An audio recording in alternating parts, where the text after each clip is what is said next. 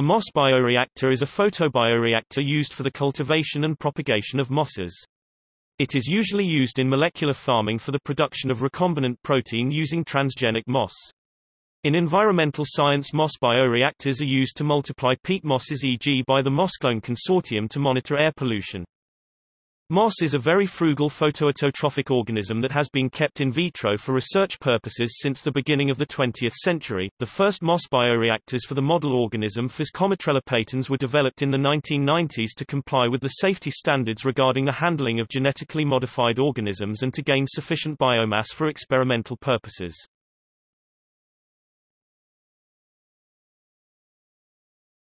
Topic: Functional principle. The moss bioreactor is used to cultivate moss in a suspension culture in agitated, and aerated liquid medium. The culture is kept under lighting with temperature and pH value held constant. The culture medium, often a minimal medium, contains all nutrients and minerals needed for growth of the moss. To ensure a maximum growth rate, the moss is kept at the protonema stage by continuous mechanical disruption, e.g. by using rotating blades. Once the density of the culture has reached a certain threshold, the lack of nutrients and the increasing concentration of phytohormones in the medium triggers the differentiation of the protonema to the adult gametophyte. At this point, the culture has to be diluted with fresh medium if it is intended for further use. According to the intended yield, this basic principle can be adapted to various types and sizes of bioreactors. The cultivation chamber can, for example, consist of a column, a tube, or exchangeable plastic bags.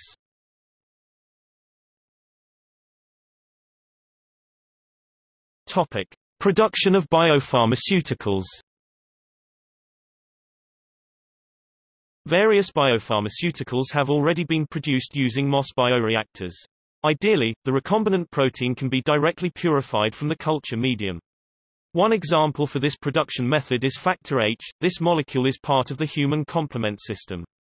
Defects in the corresponding gene are associated with human diseases such as severe kidney and retinal disorders. Biologically active recombinant factor H was produced in a moss bioreactor for the first time in 2011. The enzyme alpha-galactosidase now is allowed to be produced in moss bioreactors by the German Federal Institute for Drugs and Medical Devices. It will be tested as enzyme replacement therapy in the treatment of Fabry's disease.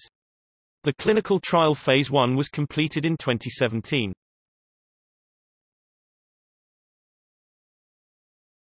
Topic: See also: Algae bioreactor, bioreactor, molecular farming, photobioreactor, Physcometrella patens.